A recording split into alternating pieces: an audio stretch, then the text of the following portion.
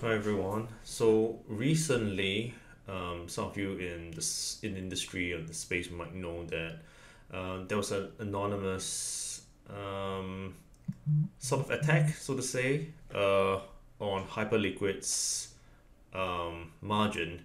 So someone anonymously put a huge short order and then withdrew their margin for a short which they placed, and for some reason, Hyperliquid is then forced to take over. I'm not going to go into the details of that case, but we at Reactive Smart Contracts side of the house were wondering how can we actually help such a situation. If Hyperliquid, for example, deploy a Reactive Smart Contract, what can they avoid? And I think I want to point out four very key points.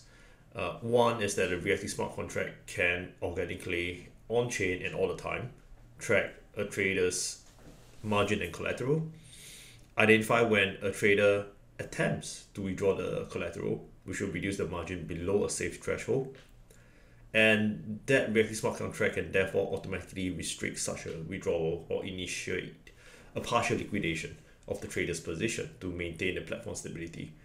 This will allow actually the platform to dynamically adjust margin requirements based on market conditions.